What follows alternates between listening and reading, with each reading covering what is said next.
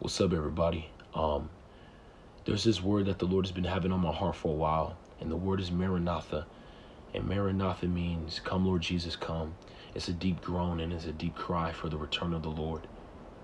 One day the Son of Man, Jesus Christ, is going to come from the clouds. And he's going to establish his kingdom here forever.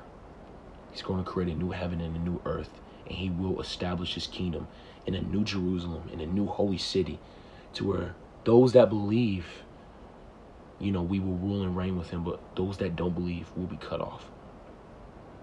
Every nation and tribe will see the return of the Lord one day. Everybody's going to see it. So what does that mean? That means we as believers, we say that we believe in Jesus Christ, we have to see him rightly for who he is.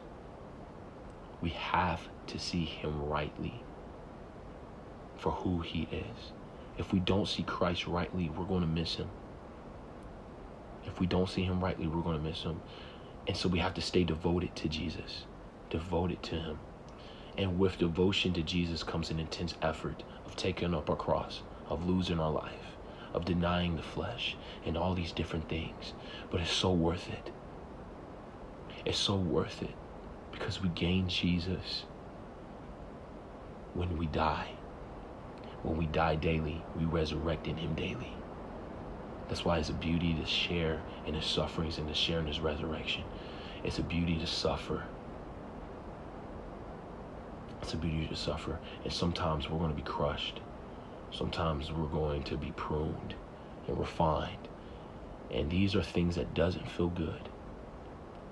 But our spirits will be so intertwined with Christ when we say, I'm going to deny myself to choose you, Jesus, because I see you rightfully for who you are.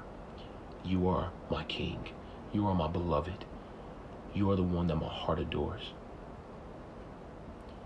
So my encouragement to everybody that's listening to this is to set your heart on him, to really meditate on the Lord, to pray, seek him, know him more. Because this is eternal life, to know Jesus, to know him.